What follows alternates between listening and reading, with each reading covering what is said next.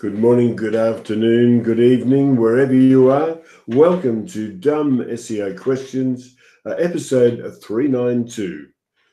Each week we gather here to review and contribute to the questions asked and answered on the Dumb SEO Questions Facebook group.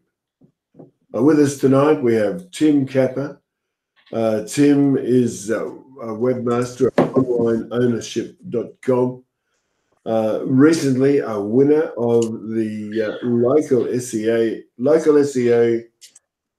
best local SEO firm, is it? Please tell me, Tim. Consultancy. Best local SEO in Middle Earth. In Middle Earth. Thank you. Tim is based in London, in Corby, about 100 miles north of London. And Masataki Wasa is webmaster of wasaweb.net.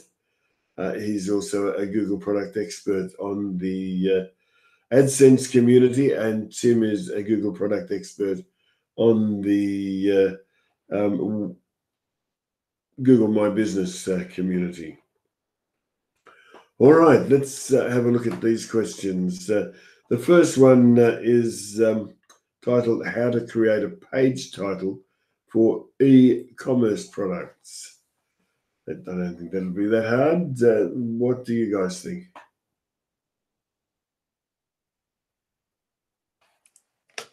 Okay, so he wants to include buy or shop.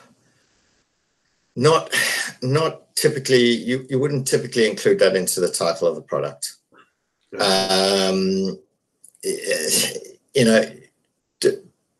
You can do, but it all depends on the actual product itself. I mean, Google kind of understands if it's an e-commerce store that can be clicked, add to cart, things like that. This is buy or shop. They understand that because it's just the very nature of the site. Also, equally, depending on the actual product, your title or the actual product description in the title may actually be quite lengthy. Chucking in, trying to get a buy or a shop in there it's a bit unnecessary, and it may detract from it. If people are searching for 2 aluminium chairs and round table, and your product is 2 aluminium chairs and round table, it matches perfectly. That they don't want to be looking at it to add it to Pinterest. If somebody's searching that's the actual intent to buy or shop. You can include that in your body copy if you wanted to, and it reads well. But yeah, I typically wouldn't put that in there. Thank you, Tim. Any more? Okay. This one from Hyla Carlin. It's titled, Here is my incredibly dumb and also a bit controversial SEO question. Search engine optimization question. Hyla went on to say, okay, here is my incredibly dumb question. It's also a bit controversial. Bear with me, I'm also a newbie. Why does everyone say that Wix SEO is crap? As far as I can tell, you can do the same type of on-page, off-page optimization as any WordPress site. You can add structured data. You can build backlink speed as good. It's responsive. So why is it considered so inferior? Please, can an impartial expert weigh in here? Where will we find an impartial expert?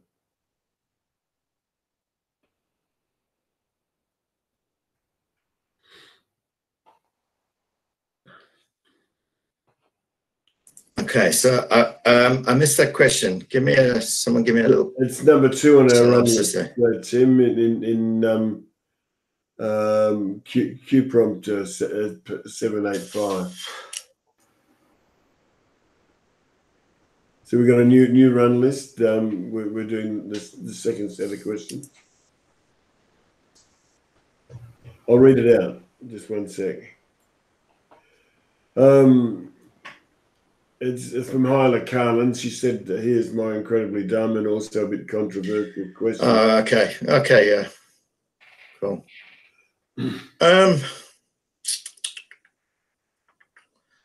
Yeah, look, I mean, so yeah,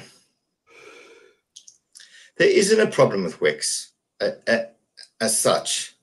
It all depends on the site and how it's going to grow, how the business is going to grow with it. I don't see how building backlinks is relevant. There isn't a problem with it, but it essentially is what is the intention of that site?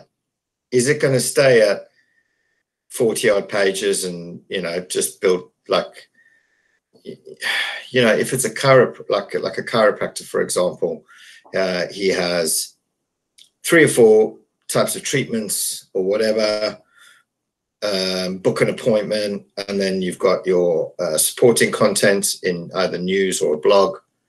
It's not an issue. But if you're going down the e-com route,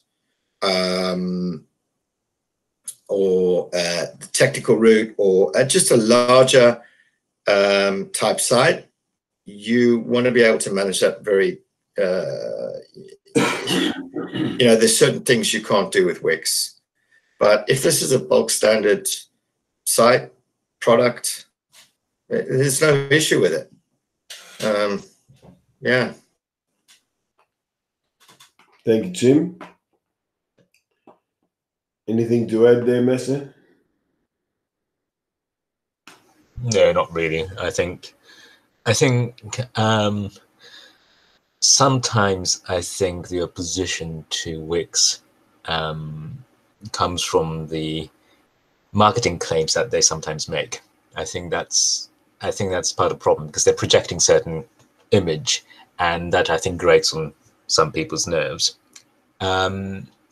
Wix has had problems with AdSense integration, so we've had questions in the community quite a lot.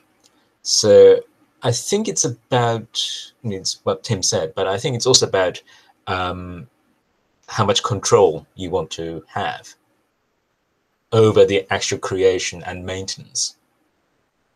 If you are interested in creating something and put it on, you know, put it out there, then I think Wix is a platform that's good. I mean, it meets the needs and purposes. But if you really want to have a tight control over how you create things, how you do things technically and sort of back-end stuff, then, you know, it's probably not your choice. But then it's all about the purpose. And I think Tim really explained that very well. Yeah. Yes, if WordPress had the design elements built in, then it would be very, very hard to beat. All right, let's go on to, it's number 3 on our run list. It's from Carmen Chan. And she said, trying to add another language to my local site. Carmen said, hey, SEO good people, I am trying to add another language to my local site as we are a multilingual country. My initial steps were to create language-specific content in some folders with brackets /en and hreflang tags. But I'm still terrified of the duplicate content penalty. Well, don't be. May I know if there's a chance that Google might not capture it and penalize anyway? Has this happened to anyone before?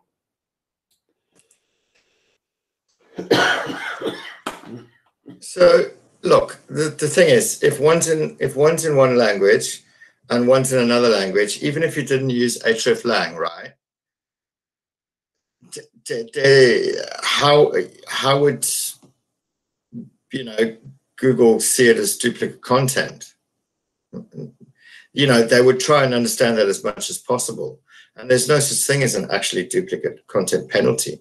It merely filters out same content on a site. Now, it's not the same content. Although it's translated, it's not the same content. It's being shown to different people for different queries. Like the Chinese wouldn't show up to an English query, and versus the English, do you see what I mean? No, just get your hreflang fine, get that sorted, which you say you're working on. And yeah, that's fine. But don't even put this duplicate content thing into your head. It's not going to be an issue. Just you work on your hreflang.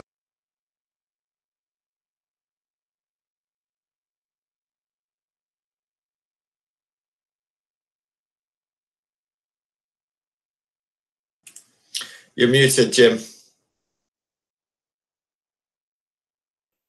Thank you, Tim.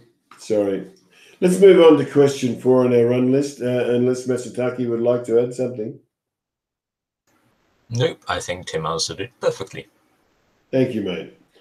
All right. Peter Smith said, hi all, new here. He said, I have the interesting problem of a homepage ranking way more highly for a major keyword, while the collection page with content optimized for that specific keyword ranking is ranking many pages down the search engine result pages. It's partly the fault of a lot of early backlinks being directed to the homepage instead of pages more relevant to the keyword. But I need customers going to the collection page now, not the homepage. This is particularly an issue as a competitor is higher on page 1, but it seems silly to direct more links and social signals at the homepage when it's not the page I'd prefer customers to be directed to. Thoughts on resolving this? Throwing more links and signals at the optimized page doesn't seem to be doing all that much. No, so you seem to be placing way too much value, shoving stuff at links is what made your homepage rank higher than that for a particular query. No, Google feels that the homepage or whatever search engine feels that the homepage is far more relevant to a user to land onto that. You're probably going to have a bit of a tough time getting them to go to the, what did he say? Was it the checkout page or the shopping page or something? Specifically on that. Why don't you rather look at, if the homepage is what is being displayed, the homepage is what is working, but you're getting people dropping off, why don't you revisit actually a better call to action on that page to get them to there very quickly in the top, sort of in like, the top half of the site, the very first thing above the fold. Look on a call to action to get them through to that faster, if that's where people are going, if that's what search engines thinks is most relevant for that query, if that's what people are going. You're trying to just sit there and re-engineer for like your your shopping or checkout page or whatever you said it was actually appearing instead of that query. You could be spending so much time and energy trying to figure that all out, and it may never actually work because Google or search engines feel that your homepage is the most relevant for that. So rather work on your call to action to get them through there very fast. Thank you, Tim. All right. Let's move forward to the next, unless there's anything else. All right. There isn't a next. All right. Look, we'll be back at the same time next week to do this all again. But for now, it's good night and thank you for watching. I must thank, before we go, people like Michael Stricker and Michael Martinez, Brenda, Brenda Malone, I think. I hope I've got your name right, Brenda. People who answer questions through the week almost as soon as they're asked perform such an invaluable function and contribution to the Dumb SEO Questions Facebook group. And we thank you all. All right, let me turn this off and we'll be back next week.